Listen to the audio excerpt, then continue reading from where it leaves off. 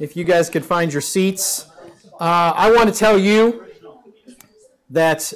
some bad news and some good news. We are all sinners.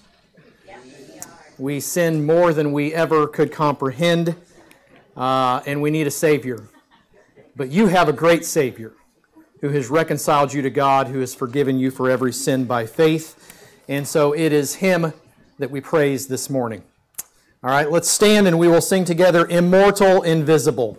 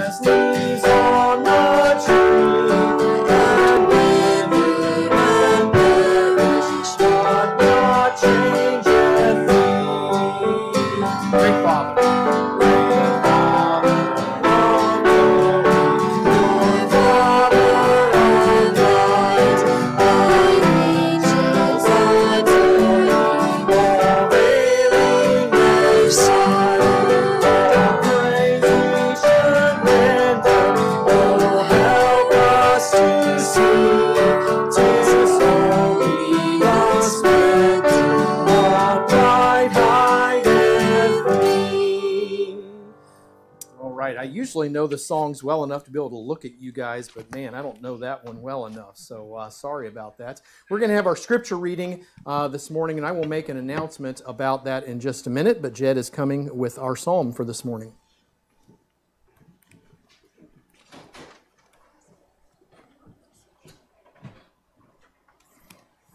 I'll be reading from Psalm 26, 6 through 12.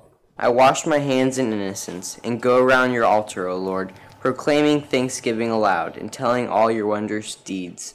O Lord, I love the habitation of your house and the place where your glory dwells. Do not sweep my soul away with sinners, nor my life with bloodthirsty men, in whose hands are evil devices, and whose right hands are full of bribes.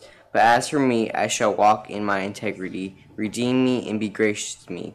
My foot stands on level ground. In the great assembly, I will bless the Lord.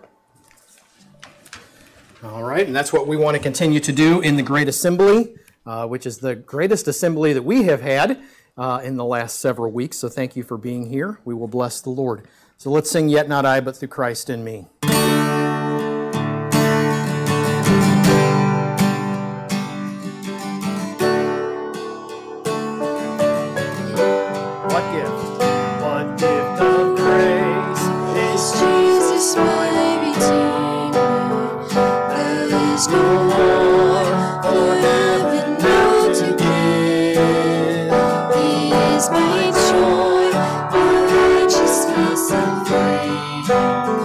My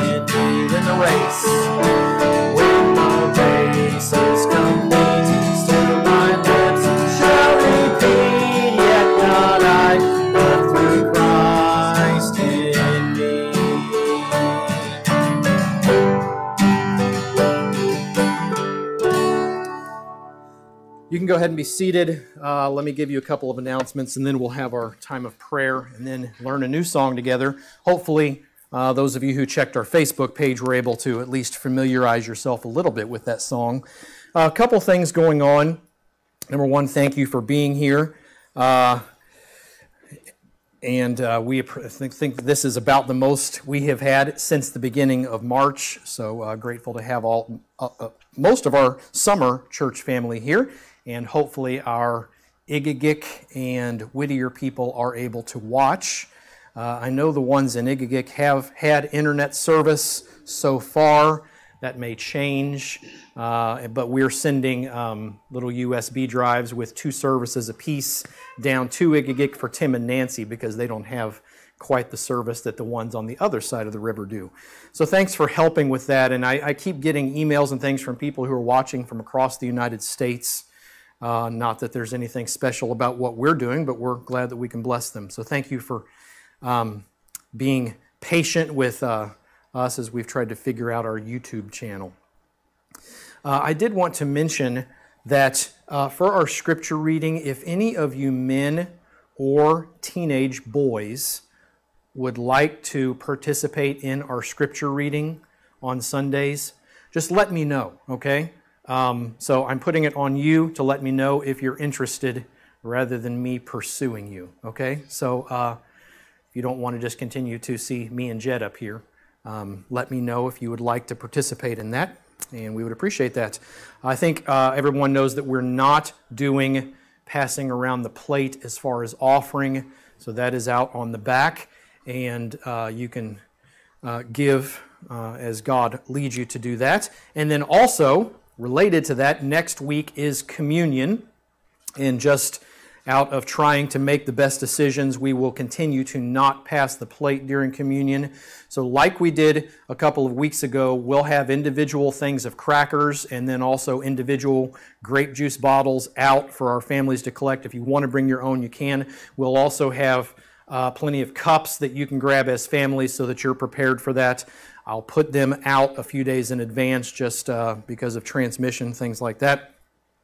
So that will be next Sunday. So Barbara, you don't have to worry about that on Saturday. And then I believe that's it for announcements. I thought there was something else, but oh yes, Sunday school. We are doing Sunday school today in the church building. Now, if you would rather not stay for Sunday school for whatever reason, the adult Sunday school material is in the fellowship room. If you want to grab that and take it home, then Michael has already sent the material for our kids' Sunday school. So we will be making sure that we're doing all the correct things as far as social distancing, all these new words that we've learned in the last several weeks. And that is our plan for today, and we'll see how it goes. Okay, so thank you for that. One prayer request. Elaine contacted Anne, I believe it was yesterday, and said that they have a raft that they use to go from their house out to their boat, which I guess is in the river, and apparently a brown bear got a hold of the raft. So it's essential for them to use that, and they're trying to figure out whether it can be repaired or what they're going to do. So be praying for Dale to have wisdom, especially with that. So let's go together now to God as our church body, and then we will learn this new song.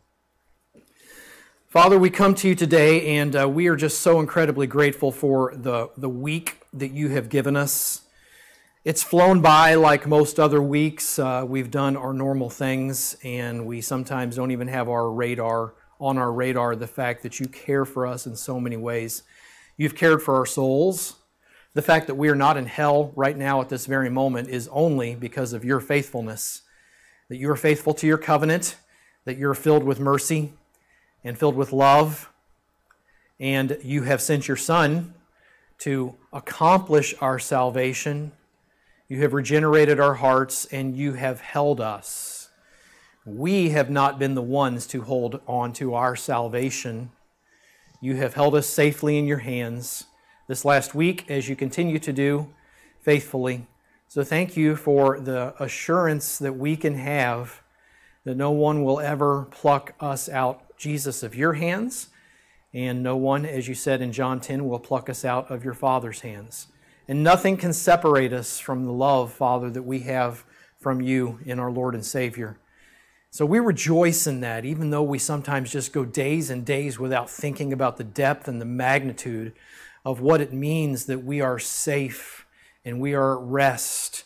And we have been brought into the holy places, and we are dearly loved because Jesus paid the penalty for our sins, and he ever lives to make intercession for us as he's risen from the dead and is our great high priest.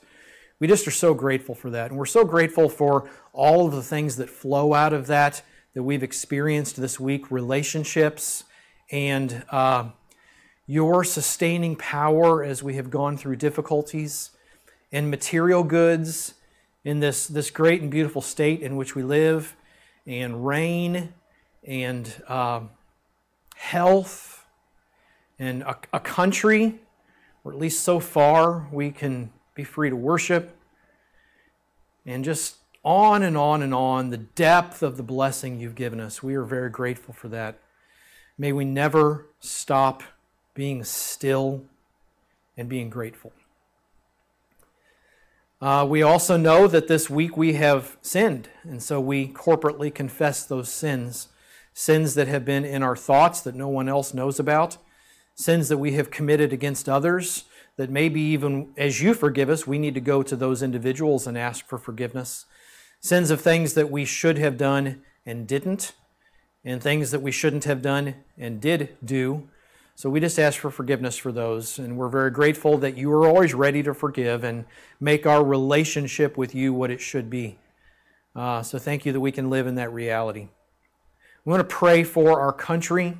I pray especially just for the continued animosity that is being displayed from people that may be on different sides of the political spectrum, and just all of the different elements and details and implications of what's going on in our country. I pray for healing.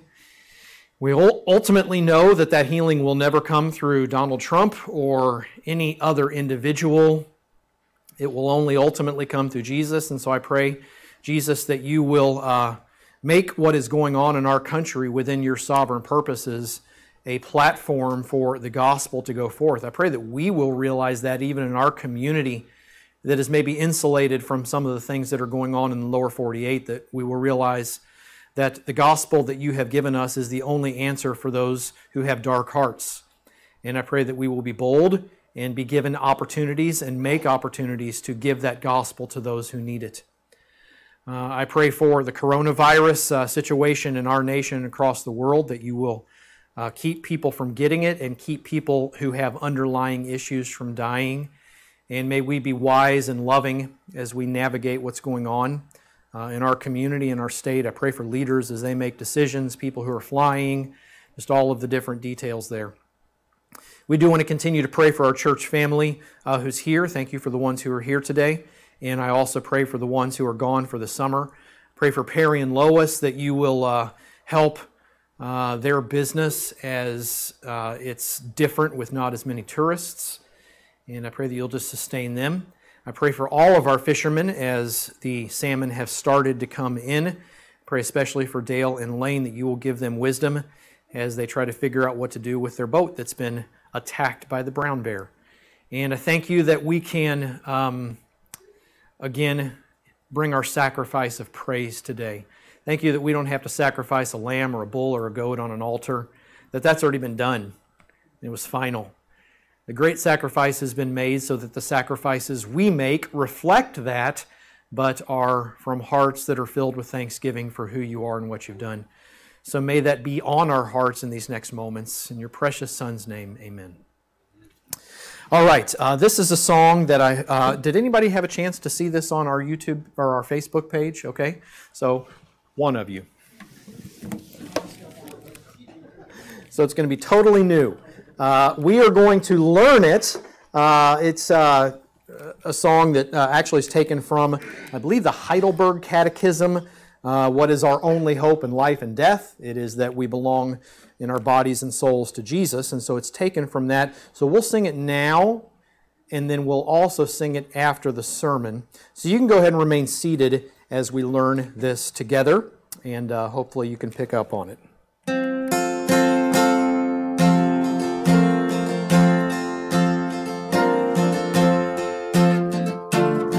What is our hope in life and death? Christ alone, Christ alone.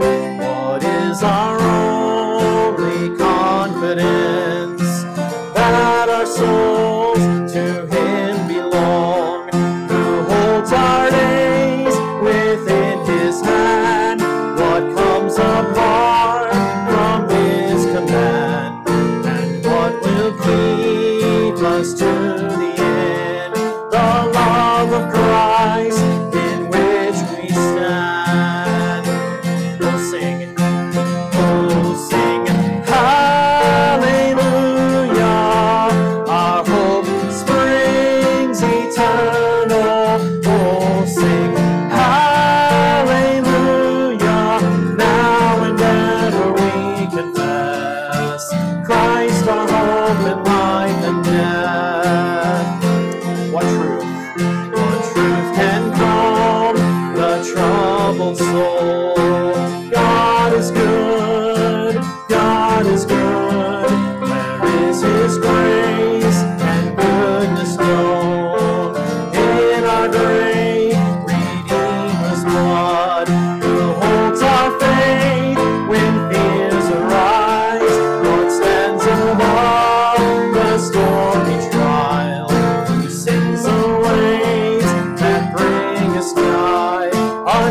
the shore, the rock of Christ.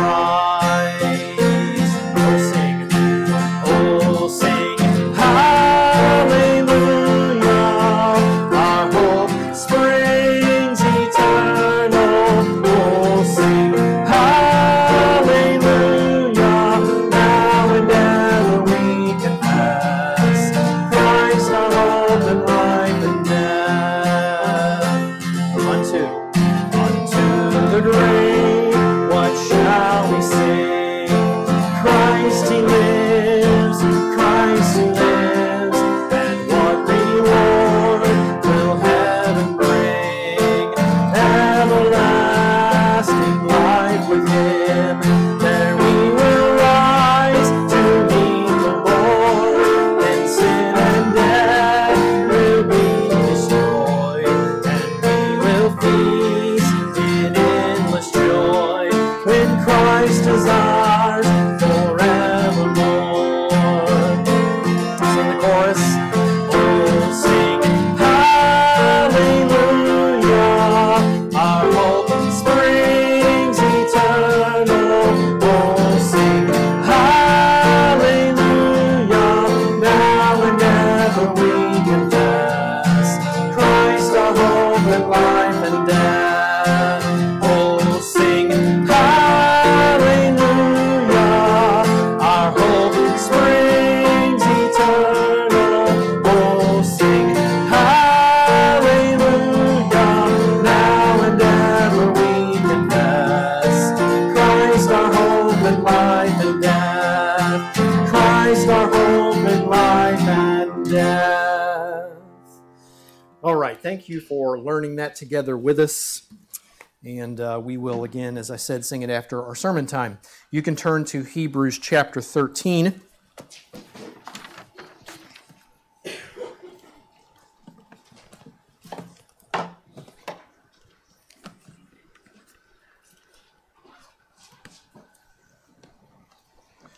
We're going to be in verses 13 through 16.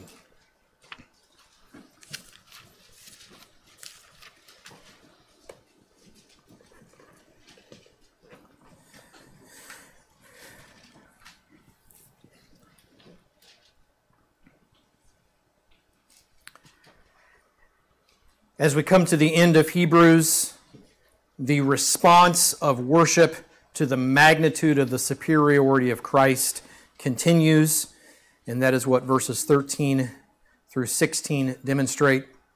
So if you found Hebrews 13 through 16, could you please stand with me as we honor God's word together?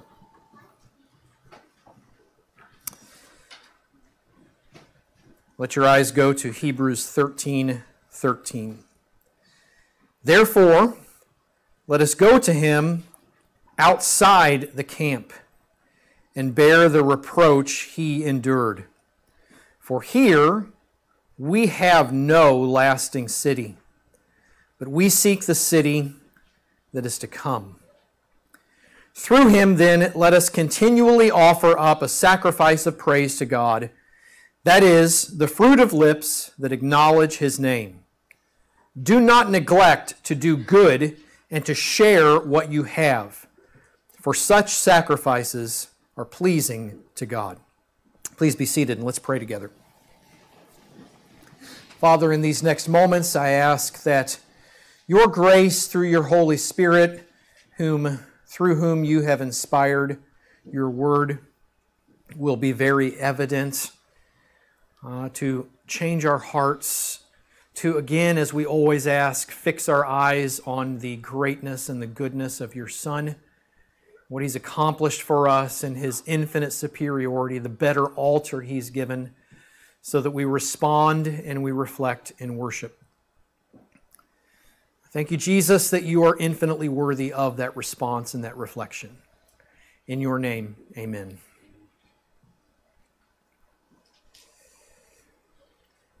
By a show of hands, how many of you have been to Denali National Park? Okay, good. The majority of us. If you haven't, please go. It is one of the great demonstrations in all of the world, in my opinion, of the greatness and magnitude of God's creative artistry. you can get on Yelp. Probably some of you don't know what Yelp is. It is a website on which you leave reviews of things. So it can be a restaurant or a store or a national park. And it is fascinating to look at the one-star reviews on Yelp of national parks. So you can, for instance, see what a dissatisfied person said about the hole in the ground in Arizona. Or, and we've been there, and I mean, you can't not look at the Grand Canyon and just be in awe of God's, again, creativity. Or Yosemite.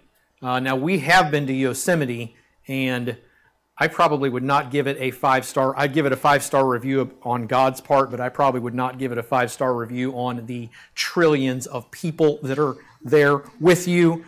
But, you know, I've been to probably a dozen national parks: Grand Canyon, Yosemite, Kings Canyon, Sequoia, Rocky Mountains, the Smoky Mountains, Bryce, Zion, and then Denali. And there are a couple things, notwithstanding the dissatisfied customers and their one-star Yelp reviews, that I've noticed about those places. You know that I'm not sure what kind of photographer you would call me, but I take pictures. And when I go to those places, particularly Denali, because it's in our state, I usually try to go about once a year, there are a couple things that are true. Number one, there is a response to the magnitude of the greatness. At least if you're like me and you're a nature lover. You can't not be in awe at the wonder. And it doesn't have to be a national park. It can be, you know, something even around here. I was talking to one of our families about brand new little baby loon. Okay, so you can't not be responsive to what you have experienced and observed. So that's a response. And then I also believe, at least in my case, and then even in the case of people who have their camera phones, there's a reflection. As a matter of fact, that's exactly what my camera does. It's got a mirror inside it that reflects the image onto a little digital sensor, and then you've got a picture because of a reflection. So there's a response. I am in awe of what I've observed, and then, at least in my case, there's a reflection. I reflect what I have observed and put it on Facebook or whatever. I think that interestingly parallels what we experience and what's demonstrated in these verses about the magnitude of the superiority of Christ, which is what all of Hebrews has been about, of the fact that God has given us this better kingdom, which is at the end of Hebrews chapter 12, and then the response is to be worshipful. The author says it himself. And then especially this better altar that God has given us through His Son, this altar in which we feast on, in which we're sustained by Christ, in contrast to those high priests on the Day of Atonement who did not get sustained by the sacrifice. All of those things produce an overflow of response, that's worship, and then reflection. So in our observations today, we're going to, under each observation, talk about what the response is and talk about what the reflection is. And I hope that will help us have a handle on the text. And again, as I said, this gets back into responses of worship. Because of Jesus' better altar giving, which was the last text, and His fully sustaining sacrifice, we go to Him in this text outside the camp. So that's the first thing we do. So the author tells us to do three things. In response to the better altar giving, we go to Him outside the camp, we offer up sacrifices of praise, and we do good and share. And the basis, as I said, of this is a build-up. There's the superiority of Jesus. I mean, if you haven't caught anything out of Hebrews, hopefully you've caught that Jesus is infinitely superior.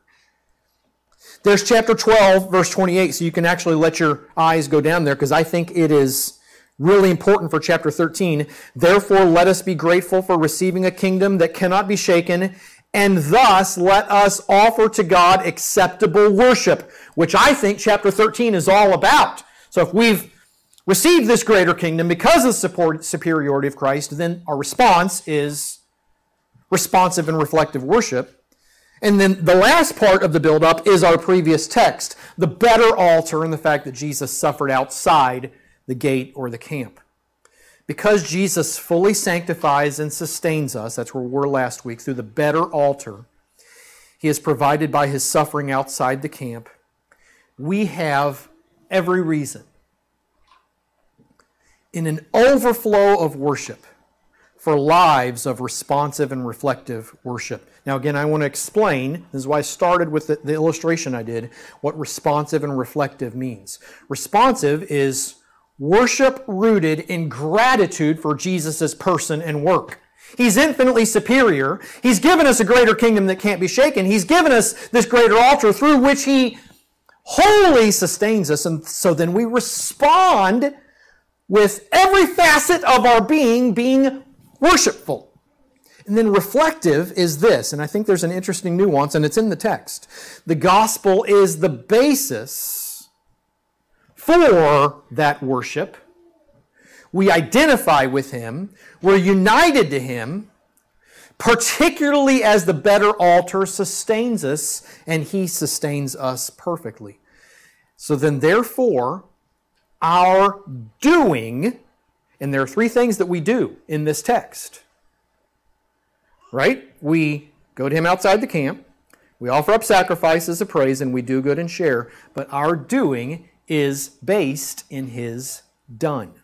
And there is the reflection. Let's first of all look at the first thing that the author tells us to do in response to the better altar. That is this, in verses 13 and 14, we identify with Jesus outside the camp. Now, the author shifts the analogy of outside the camp. In the previous text, if you remember from last week, he said that rather than like when the bull and the goat were sacrificed on the Day of Atonement, and then the high priest took the blood into the most holy place, but then that body was taken outside the camp and sacrificed so the priest didn't get to eat it. Remember, we talked about that last week. Jesus was sacrificed outside the gates of Jerusalem, outside the camp, and we do get to eat of that. So that was the analogy that the author used.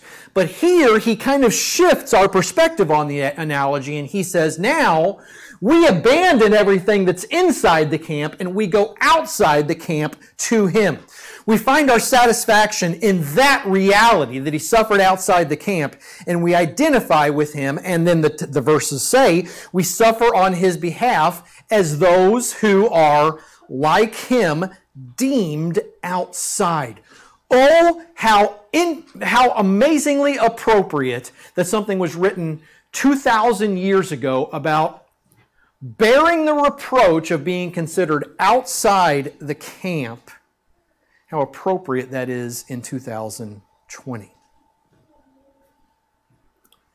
Verse 13 then.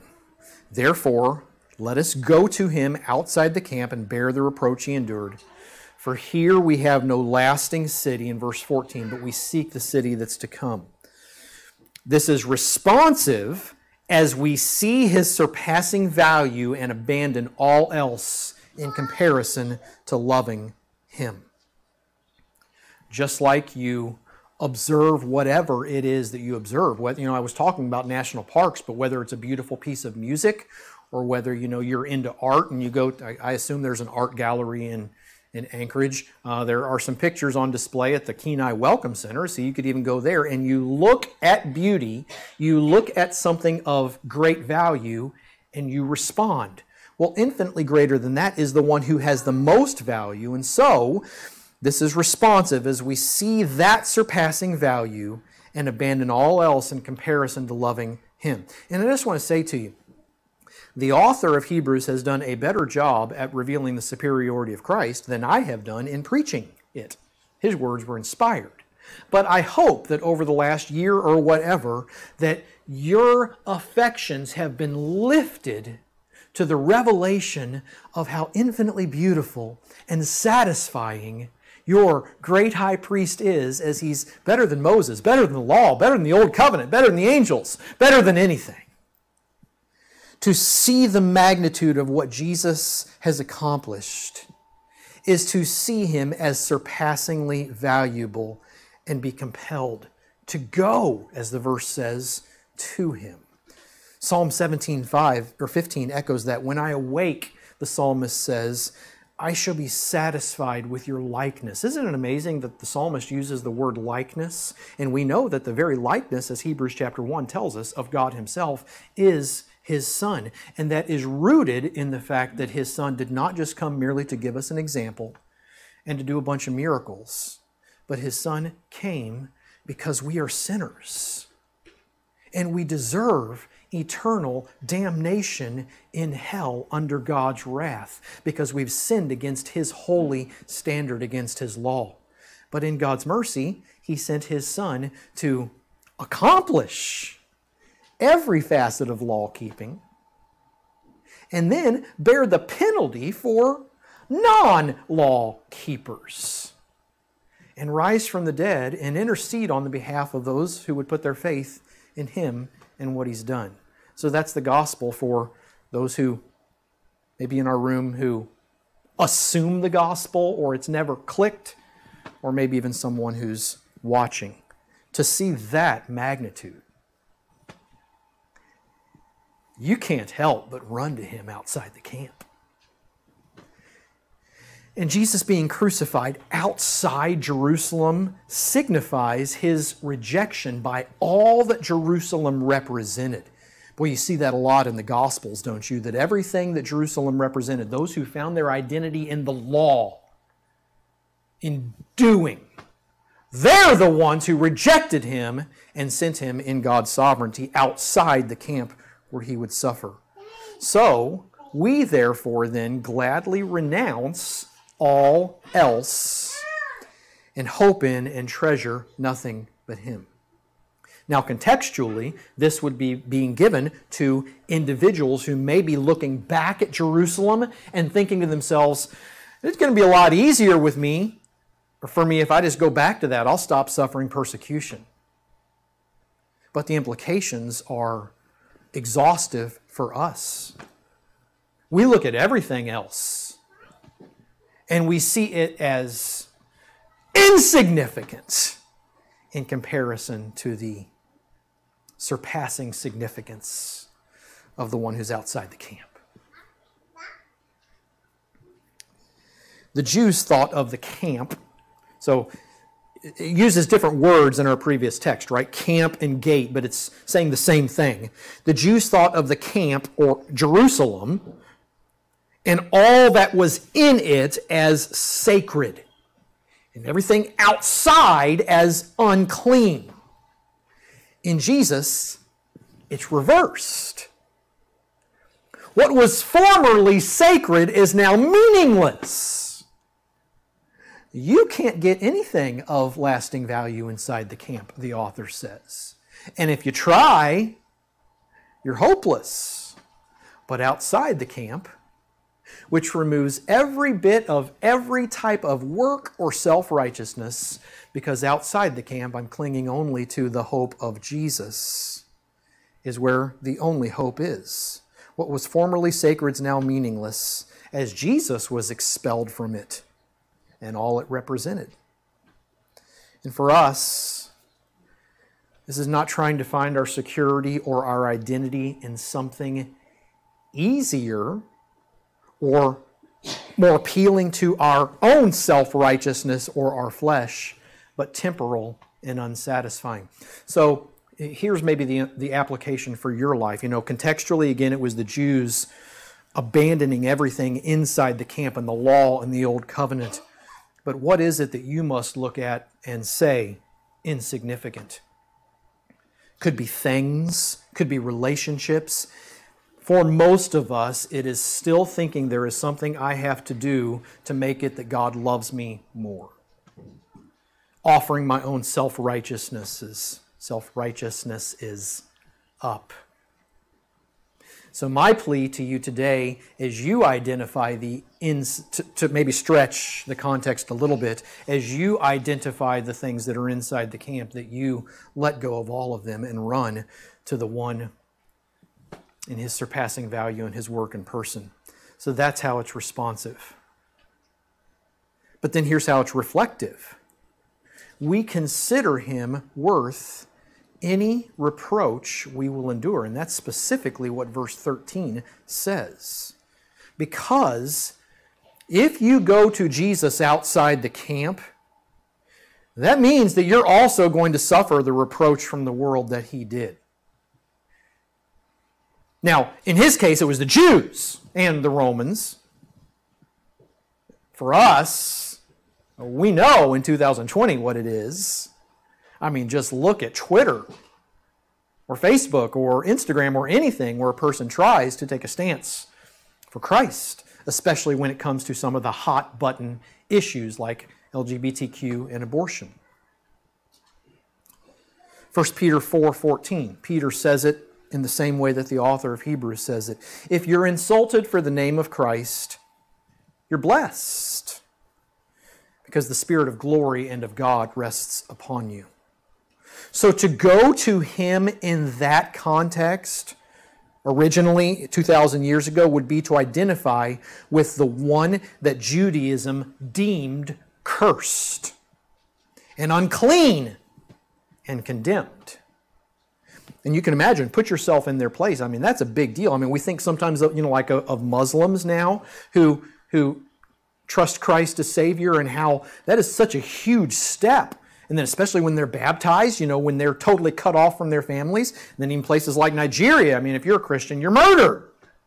So we even know kind of some of the context of how big of a deal that would be. But for Jews, it would be a huge deal to go to relinquish everything about who you are ethnically and abandon it all for the one outside the camp. And again, how true that is today in our context. We've banked everything on the rejected one. And verse 14 indicates why we identify with and suffer for Him. Our hope is in something that is beyond what is here. We look to the city that's to come, because here we have no lasting city. We don't have a Jerusalem. They didn't either. And we don't. We are outsiders. Boy, do you not know this now. We are outsiders in this world. For our citizenship is somewhere and with someone infinitely better. Philippians 3 says that in verse 20. Our citizenship is in heaven. From it we await Jesus, who will change our bodies. And so here's how this is reflective as we go to Jesus outside the camp. We participate in a small way, His reproach. It's not always easy. Sometimes we're scared of evangelizing or saying what has always been truth in the face of a postmodern world who says there is no truth or has redefined truth. But to see the surpassing value of Jesus and to go to Him outside the camp is to gladly, through the power of the Spirit, though it might ultimately kill you, be willing to bear the reproach that He endured outside the camp. So are you there? Do you see the one who stands outside the camp and bore this reproach as a partner? As the one with whom you will identify because of His surpassing value? And those things that we would choose that make us think it's not worth it, in the blink of an eye, they're going to be gone. And you will see that it wasn't. So we identify with Jesus outside the camp. And let's not be ashamed of that. You know, I know that we are not kind of on the front lines of where some of our other brothers and sisters are in the lower 48 and in other places where they really are having to, you know, risk being shut down because of the crowds that are around them in the big cities and things like that are saying, you're intolerant, you're bigoted. I know that we're not on those front lines because of our community. But whatever it looks like, even in Nikiski, let us be willing to take a stand against this culture, though we love the people who are in this culture, with the one who's outside the culture. Secondly, in verse 15, we offer up a sacrifice of praise. Now, this reiterates the entire theme of worshipful response that chapter 12, verse 28 said, I think, kind of flows into chapter 13. And it ties also to the sacrifice that Jesus made on the better altar. So what Jesus did outside the camp was he sacrificed. Now, he sacrificed himself, but it was reflective of every sacrifice that happened before that. All of those were anticipating the ultimate sacrifice. Again, we don't have to kill anything. We don't have to sacrifice a bull or a goat or a lamb or a pigeon or whatever. Because the sacrifice has been done. But there is a sacrifice in which we participate, and the verse makes that very clear. It's a sacrifice of praise. Through him, then, let us continually offer up a sacrifice of praise to God. That is fruit of lips that acknowledge his name. Now, I believe that this is obviously primarily talking about words coming out of your mouth that respond to the magnitude of the greatness of Jesus. But again, it's more comprehensive than just that. So it's not less than that, but it is also more than that. And this is responsive as the magnitude of the gospel compels hearts of praise. Oh, you've seen that and you feel that and you know it, don't you?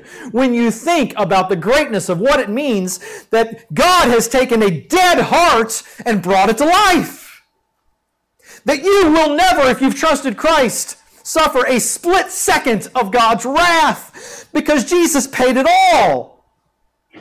That the breath came back into life of the one who was dead in a tomb. And you've been brought to life. And you will be reunited with your body in the end because Jesus forever has a spirit and a resurrected body. And you're dearly loved. You're invited to the throne of grace. You're forgiven for all of your sins. I could go on and on. You've been given the Holy Spirit. Those are elements of the gospel. And when we think of that magnitude, boy, how could we not just, both in lips, but then also lives, be responsive in worship? Now we do this, the verse says, verse 15, through him, which is being shaped by the gospel and relying on him in the context of what the previous verses said, this better altar that we've been given that sustains us. Galatians chapter 2:20, I've been crucified with Christ, but it's no longer I who live, but Christ lives in me. And the life which I now live, I live by faith in the Son of God who loved me and gave himself for me. And then the author says, continually. This is every facet of life, on and on. And so that's why, again, I said it's not less than singing. And so I will say those who have been impacted by the magnitude of the gospel will be singers. I mean, I think I can say that biblically. That doesn't mean we have a good voice, but it does mean that the overflow of response to glorious gospel truths is song. It's amazing to me sometimes, I'll just say this kind of out of my own personal perspective, that people can go to a concert and sing their hearts out and not be the ones who could be so impacted by the gospel that it comes out in lips, like the verse says. So it's not less than that, but it's also more than that. It's not just singing, it's giving. It's loving. It's loving your spouse. It's submitting to your parents. It's shepherding your kids like God shepherds us. It's evangelizing. It's not sinning. And so rather than those being a moral checklist that I do so that God likes me more, it ends up just being an overflow of response, which frees me. This sacrifice of praise is verbalizing His glory, but it's so much more. And then here's how it's reflective. Again, think of, me taking a picture and reflecting something that was a reality. This is reflective, just like Old Testament worshipful sacrifices anticipated the ultimate one. Our praise rehearses it. Okay, so there's an ultimate sacrifice. Jesus made it to pay the penalty for our sins, and every Old Testament sacrifice anticipated it, and it was a sacrifice of thanksgiving in the Old Testament. It was praise. Now, it could be done out of a heart that wasn't praise, and we won't get into that, but it was meant to be worshipful. It was meant to be praise, among other things.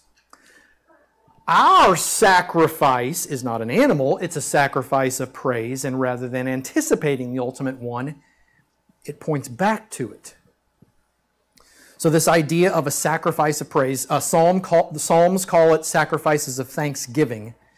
It's found several times in those Psalms. Here, as I said, it's not the sacrifice of an animal, but it's praise coming from our mouths and our lives. So every facet of worshipful response echoes the gospel.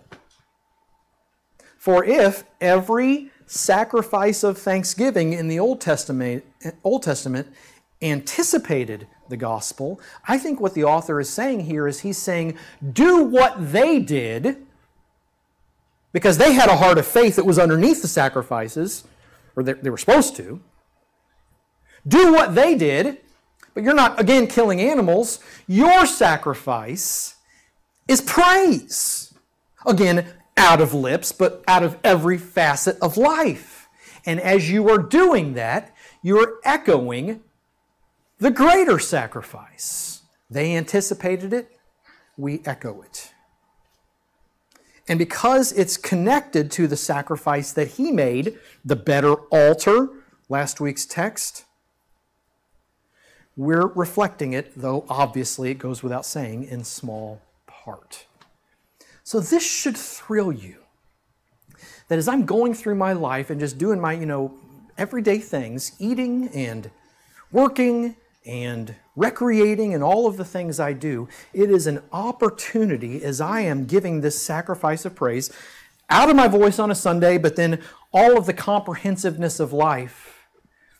As I'm worshiping in overflow and this sacrifice of praise is coming out of my mouth and my hands and everything else, it's rehearsing the greater sacrifice. So you have opportunity when you are so thrilled with the one who's outside the camp and you've gone to him, you have opportunity to reflect who he is and what he's done. Last, in verse 16, we live holy and loving lives and are generous.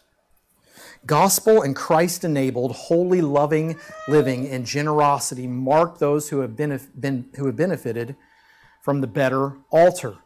Verse 16 says, "Do not neglect to do good and to share what you have, for such sacrifices are pleasing to God." This is responsive as obedience, love, and generosity flow from worship, gratitude, and who we are in Jesus. Now, I think when it says do good, it could be taken a couple ways. Like doing good things for people, because it's talking about sharing what you have, being generous.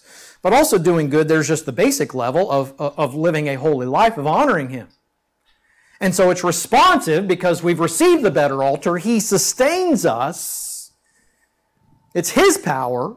We've gone to him outside the camp and we cling to him. Our identity is in him. We're in him. And so the doing good, whether it's doing good to and for others or just living a Life that honors God is rooted in Him, and it flows from Him. And again, these are under the category of worship and sacrifice. So, an individual who is rooted in moralism and self-righteousness can do Christian things.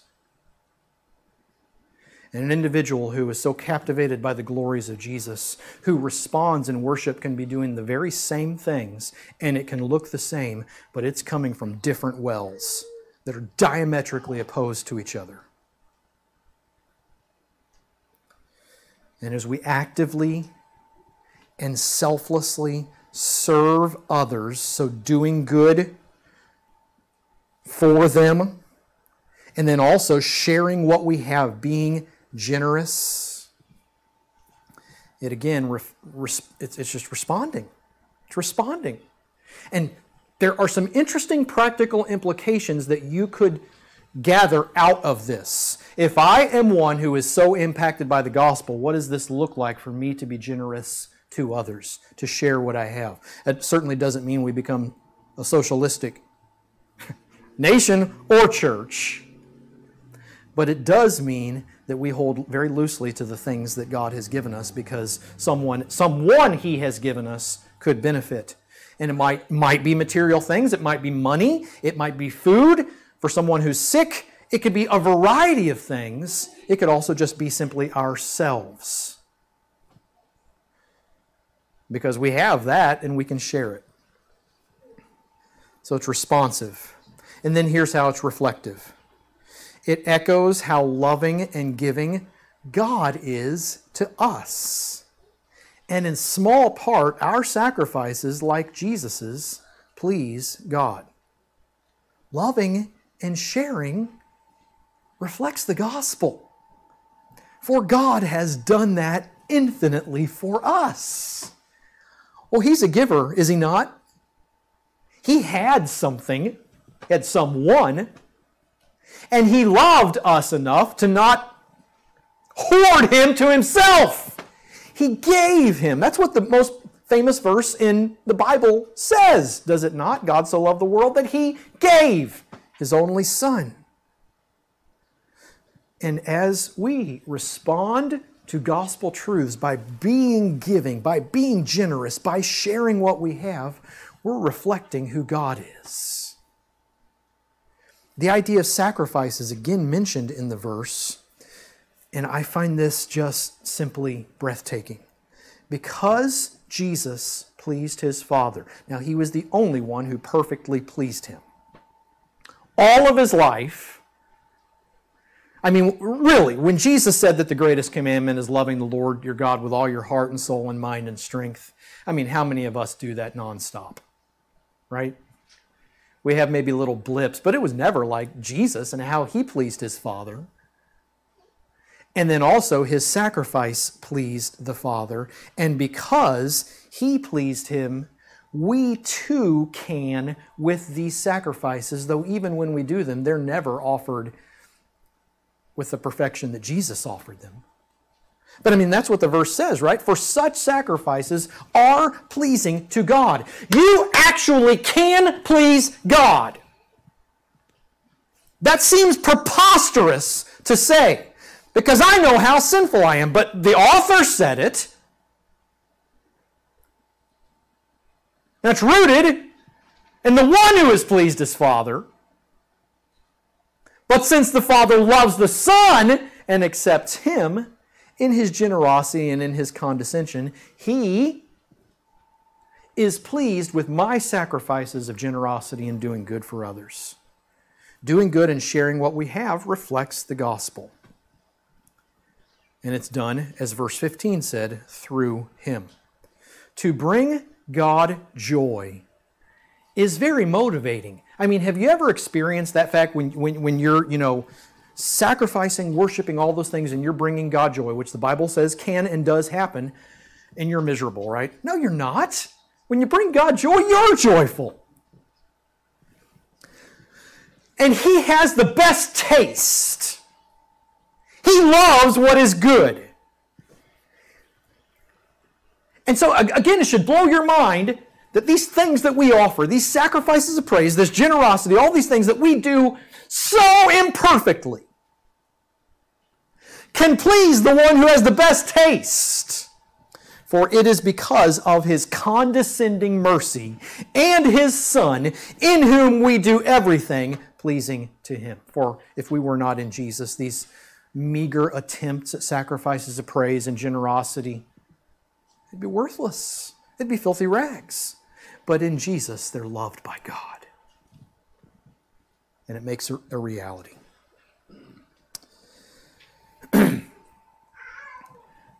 You guys know that I like John Denver.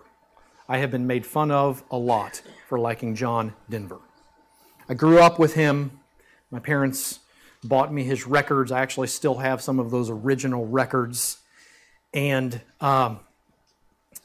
he really taught me how to play guitar. You know, I'd put cassette tapes in and listen to his songs, and so he was my guitar teacher. So Seth, anything I've taught you is ultimately because of John Denver. John Denver was a tragic, tragic figure because he looked at everything in this world, and unlike us, he didn't take it to God, and he was hopeless in his worship of nature. And then also he was really tragic in love. Divorce, you know, Annie's song, that beautiful song that was written in the mid-70s, divorced her, married again, divorced her. And he sings a lot about losing love and longing for something that will finally satisfy him. And as I was mowing the yard over here yesterday, I was listening to one of those songs, and it almost made me weep that this person whom I respected for the right reasons, he was an ungodly man, but he created content that reflected who God was, even if he wasn't pointing to God and trying to point to God. It almost made me weep that this person was so empty and hopeless and unsatisfied. And so then therefore, as his plane, unless he had a conversion experience that no one knows about it, as his plane went into Monterey Bay and he instantly died, he's suffering under the condemnation of God forever. A life that is hopeless because it can see all of these things, but it can't comprehend the magnitude of the one who's infinitely valuable. That's not us. For your eyes have been opened, your affections have been attuned to the glories of the superior one who's given a better altar. And so therefore then, my response, the sacrifice of relinquishing all else for the surpassing worth of Jesus and going to him solely, is worth it. And it's easy. I mean, I know it's hard, because the verse even says we suffer with him, but I have no other choice. He's so compelling.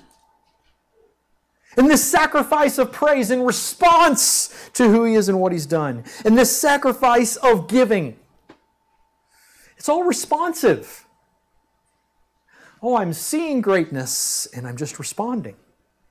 And then it's all reflective. And so as we are responding, you have privilege and opportunity to be reflecting in small part the glories of Jesus himself and what he's done. Let's pray. Father, we want to give these last 41 minutes to you and ask that you will make them lasting beyond 41 minutes. Through your Spirit, for your Son's glory and for our satisfaction. In his name, amen. All right. As I said, we want to practice learning this song again, and how appropriate after this text that we sing about Jesus being our only hope. So, in that as I said, preached 41 minutes, you probably have forgotten everything about the song. But let's try to sing it again together. Let's stand this time, and this will be our closing song. By the way, before I forget, okay, you can go ahead and stand. But the other announcement that I forgot was, so you can mark this down, I'll be telling you more about it. Bob and Stacy Rawls have decided that on July 18th at 1 o'clock. So that's a Saturday, 1 o'clock at their house. They're going to have a funeral memorial service for Durrani. So I know some of you didn't know Durrani that well. Some of you did, because she had not been around for a while because of her cancer. But we would love to, number one, everyone in the church is invited to participate in that. But number two, even if you would rather not come because you didn't know her, we want to help with food. So I'll be letting you know more about that. I know there are some interesting things going on because of restrictions and suggestions because of COVID-19, but we want to do whatever we can to help Bob and Stacy. So again, I'll be letting you know more about that. Wanted to mention that before I forgot. Should have written it down. All right, Christ, our hope in life and death.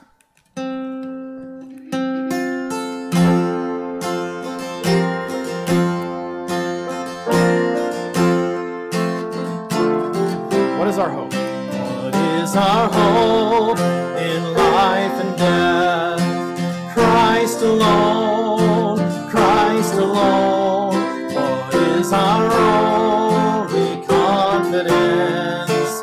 That our souls to Him belong, who holds our days within His hand. What comes apart from His command will keep us to the end. The love of Christ in which we stand. Oh, sing, hallelujah. Our hope springs eternal. Oh, sing, hallelujah. Now and ever we confess Christ our hope in life and death. What truth? What truth can calm the troubled soul? God is good, God is good.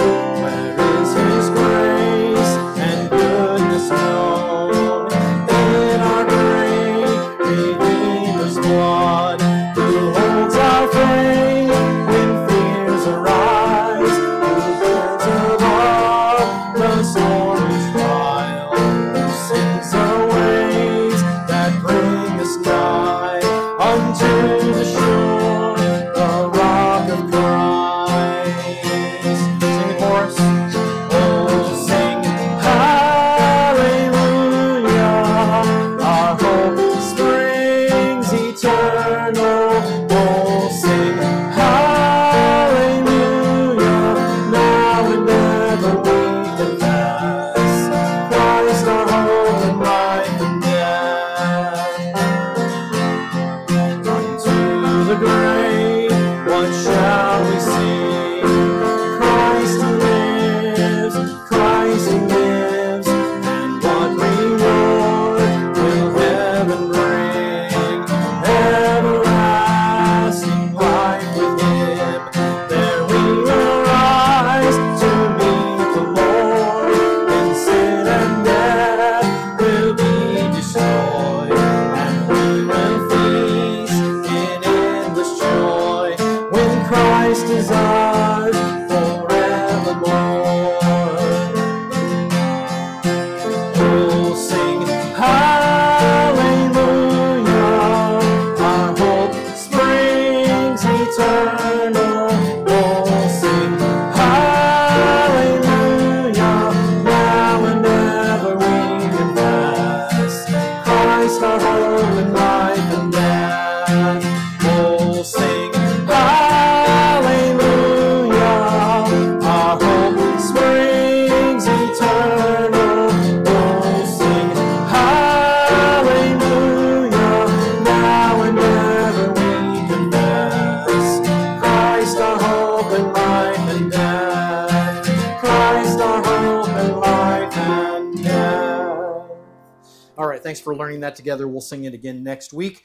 Take a break. No donuts right now, but you can take a break, and then we will begin Sunday school. Again, if you're not staying, the material for the adults is in the fellowship room if you want to grab it. Okay, we'll see you in a little bit.